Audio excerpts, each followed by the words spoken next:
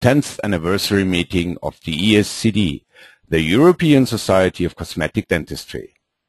Good morning, Dr. Freedman. Good morning. I have two short questions about this Congress. First of all, why should your colleagues come to the 10th anniversary meeting? As usual, this will be a great meeting for the European Society of Cosmetic Dentistry. We have leading speakers from all over the world who will be keynoting at this meeting, a number of hands-on that will be exciting participatory opportunities for the attendees, and the opportunity to meet old friends, make new ones from among the other attendees. The reason that this organization has succeeded so well over the past 10 years is that it offers an open opportunity, an open venue for people who are interested in cosmetic and aesthetic dentistry. And without barring the attendance and registration to anyone. As a result, people come to share information, to learn information, and to teach information with their colleagues. They can compare notes, whether the materials are working, whether the technologies are working. They hear it from the podium, they can try it in the hands-on, and then they can speak to their own colleagues who will tell them exactly what is working in their own practices. This is what makes the meeting exciting. Not only do you have education throughout the day, but you have the opportunity to sit down with worldwide leaders in the field for breakfast, lunch, and supper, and for drinks afterwards. This makes it very unique in the field of cosmetic dentistry. Now, not only is it going to be a scientific opportunity, but Torino is in the center of northern Italy. It's beautiful geographically. It's a world leader industrially and in fashion. The food, of course, in Italy is incomparable and will be enjoyed by all. So there's every reason to be at this meeting.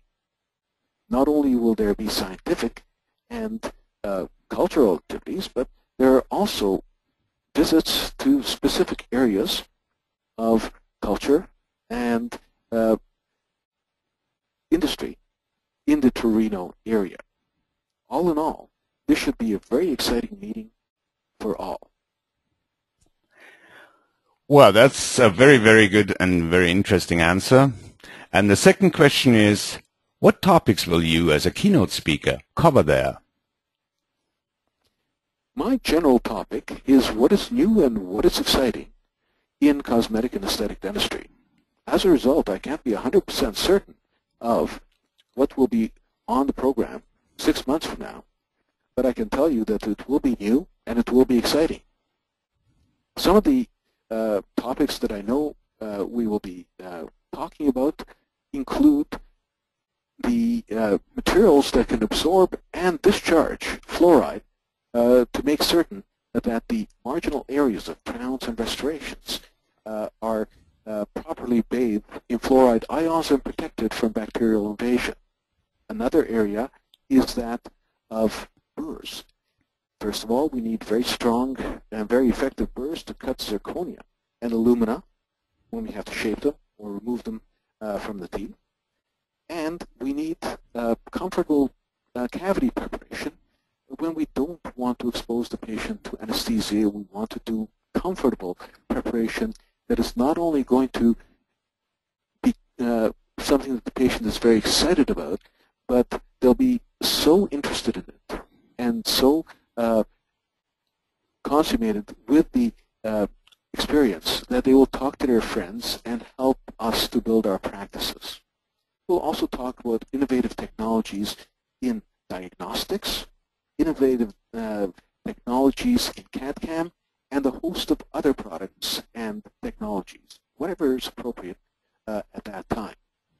So I look forward to my topics as much as those people in the audience. many of those topics will be almost as new to me as it is to them.